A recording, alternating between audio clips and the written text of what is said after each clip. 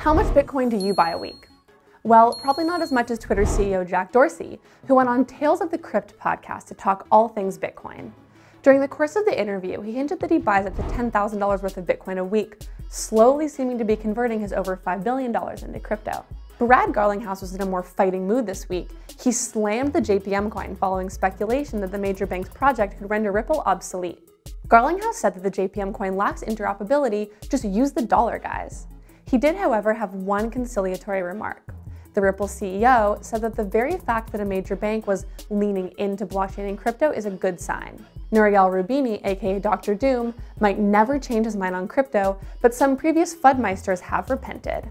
Niall Ferguson, historian and author of The Ascent of Money, has recently joined a stablecoin project and said that crypto won't turn out to be a complete delusion after all. Roubini only saw betrayal. Also this week, the Neutrino scandal continues. College campuses mine crypto, a Bakkt Starbucks equity deal, and time to get bullish about Binance Coin. Ladies and gentlemen, I'm Molly Jane, and this is your weekly Hodlers Digest.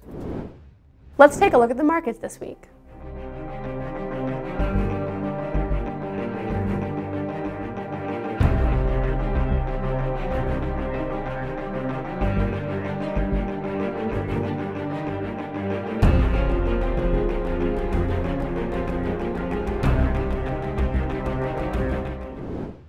The Coinbase Neutrino scandal might be reaching a conclusion. This week, it was announced that former members of spyware firm Hacking Team will transition out of Neutrino. However, their departure date has not been confirmed. Details of the acquisition were leaked on Wednesday, legal documents reportedly revealing that Coinbase bought the firm for $13.5 million. The cost of the acquisition at this point goes beyond money. Brian Armstrong and his team are clearly backpedaling furiously after some pretty severe blowback from the crypto community.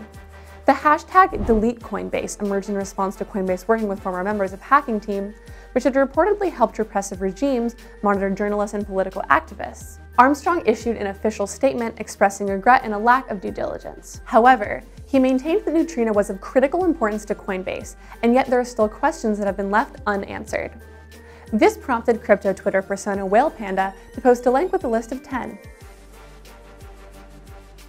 Caught up in the melee was blockchain analytics firm Elliptic, who provides tech to Coinbase. A Coinbase executive had defended the Neutrino acquisition by saying that existing external tech providers were selling Coinbase's user data to third parties, a claim which Elliptic denies. Chainalysis, another blockchain analytics firm, took preemptive measures. They published an official statement assuring their clients and the public that they do not partake in such activities.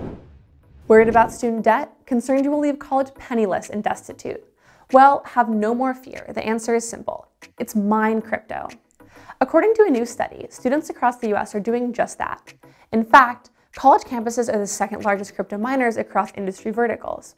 The research was carried out by Umbrella, a security product for tech conglomerate Cisco. They monitor their clients' network connections to screen malicious activity, which includes potentially nefarious crypto mining. University campuses are ranked second at 22%. The energy and utility sector is at number 1 at 34%. A Cisco threat researcher explained the trend and why it's so cost-effective for students. Mining difficulty for a lot of coins is very high right now, which means it costs more for electricity and internet than the profit you can produce from mining those coins.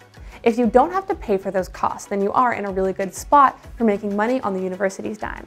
Cyber attack monitoring firm Vectra discovered a similar trend. Intentional crypto mining and cryptojacking were more prevalent on college campuses than in any other industry. So far, universities have not really commented on the trend, and there have been no major crackdowns. However, with the need for more and more powerful hardware to turn a profit, it is hard to imagine many students are making a serious dent in their student loans, which is around $40,000 on average. The dream of buying coffee with Bitcoin has never been so close to materialization. According to unconfirmed reports, the previously announced Bakkt digital assets platform, which includes Starbucks as one of its associated enterprises, actually completed an equity deal with the coffee giant.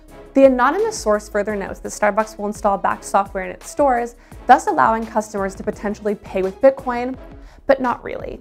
The crypto will be instantly converted into fiat, meaning that Starbucks is not truly accepting your Bitcoin for a frap. When the partnership with Bakkt was announced last summer, Starbucks had toned down Hodler's enthusiasm, clarifying it will not accept Bitcoin directly, but that they will continue to talk with both customers and regulators as the crypto space evolves.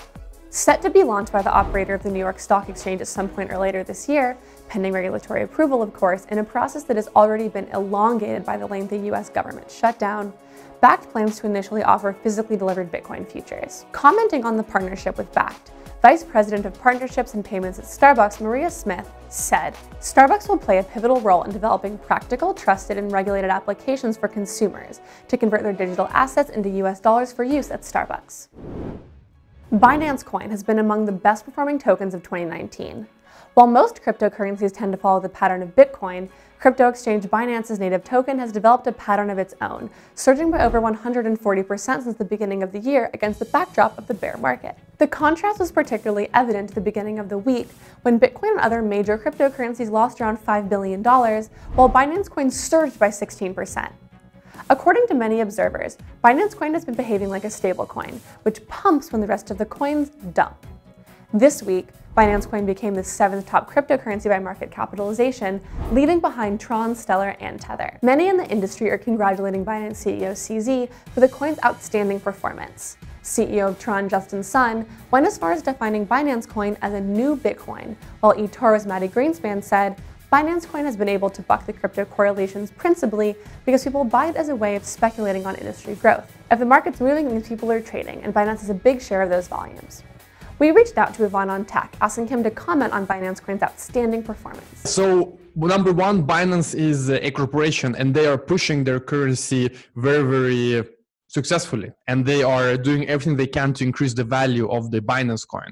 And the latest development is, of course, their DEX that they're building. And they have been very open with the fact that it's not really that decentralized, but it's all about the fact that user has control over the keys. And now that we have the Binance chain and everything else coming out, they just want to push adoption and want to push user base to grow and make it even bigger. So I think they have made a lot of efforts, and it is harder to do when you have a project such as Bitcoin or Ethereum, where the community is more decentralized and there are many different interests and the decision process is slow. While Binance can really take decision quickly, they can push their coin with new innovations, new technologies, and I think it is one of the biggest reasons why we see Binance Coin performing so well today. And everyone is aware in the industry that Binance Coin is backed by Binance. It depends on Binance, and Binance really needs to be successful for Binance Coin to be successful. So until now, they have been that, and until now, the performance of the coin reflects their successes. So when it comes to short and middle term, who knows? I mean, we're in crypto, volumes are so low compared to traditional markets. Anything can happen in the short term. It can dump, it can pump. Who cares about short term or middle term? It's all about the long term. Can Binance sustain itself long term? And this is the question I think we need to be asking. Looking at their technology right now, I think they have a very good chance. And as I told in the previous question, they're not that focused on decentralization per se. They just want adoption, they want users. At the same time, they see decentralized exchanges getting more and more popular and getting more and more advanced and developed. So therefore, they're creating their own DEX where users control their own key and also launching their own blockchain. So I think long term, they have all of the possibilities and all of the chances to really be successful. And when Binance is successful, Binance Coin is also successful because they have been really trying to get so many use cases for Binance Coin as possible. And this is different from many other ICOs and many other projects. Many other ICOs had some kind of token, they offered something, but then you realize they don't even use it themselves. They're not even pushing it themselves. They start accepting other payments method. They start doing a lot of other things that basically make their coin useless, while Binance have really been pushing their coin, and I think it is a good thing for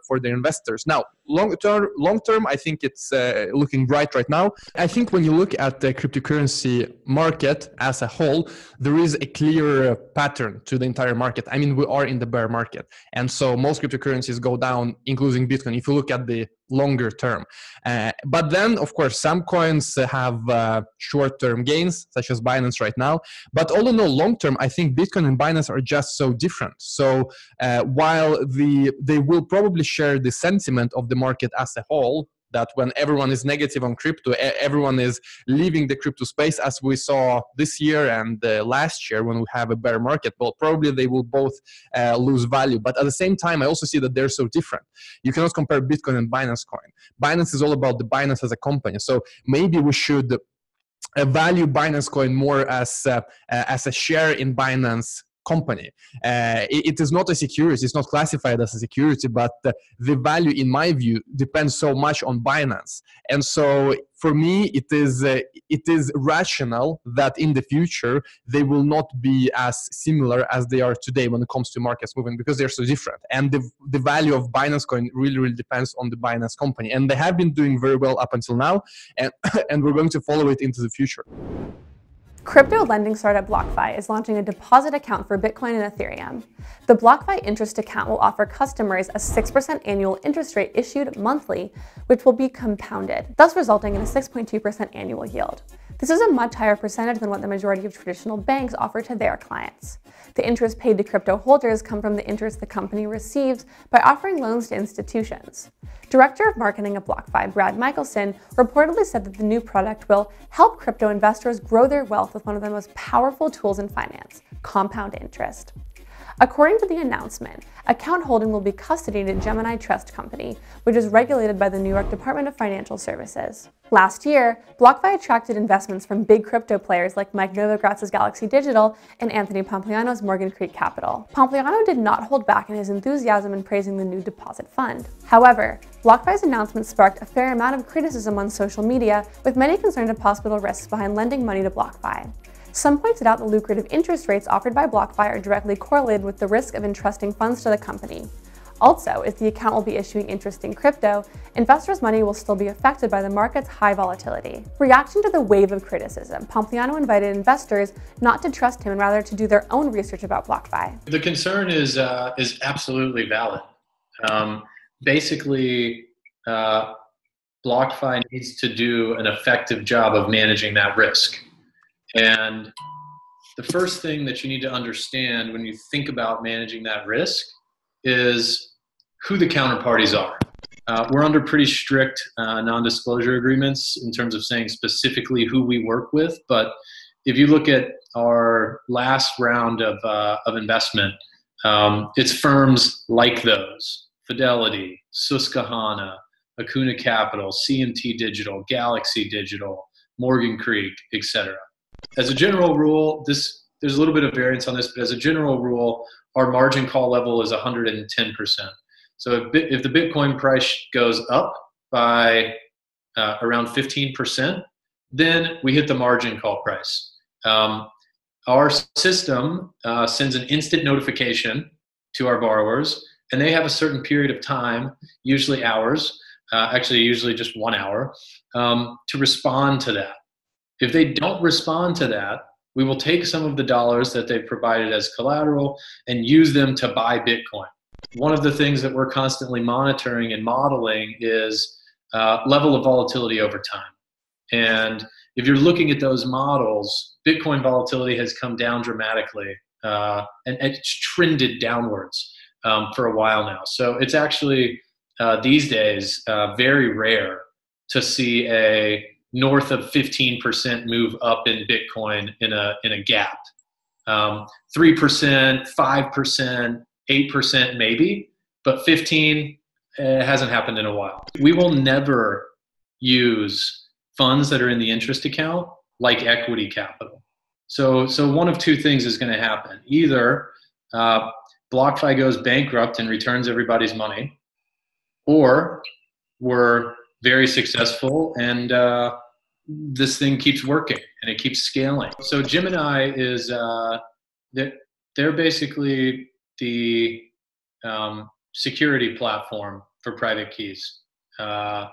They also provide liquidity in terms of their exchange when we need it for that risk management function I was talking about. The client sends their funds, BlockFi never touches the private keys, Gemini manages the security, and then when we lend them to one of those counterparties, we move the crypto off of Gemini and send it via the blockchain to the counterparty, who is posting the collateral back to BlockFi. This episode is sponsored by Trade Santa.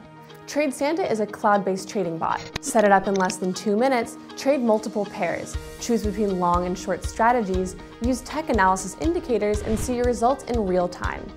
Trade Santa works 24/7 to get you the profit you set. The platform is already integrated with Binance, Bittrex, Bitfinex, and HitBTC. The link is in the description below. What's the most Bitcoin you bought in a week? Anywhere near as much as Jack Dorsey? Let us know in the comments. And as always, remember to like, subscribe, and hodl. Cointelegraph. Like, subscribe, and hodl.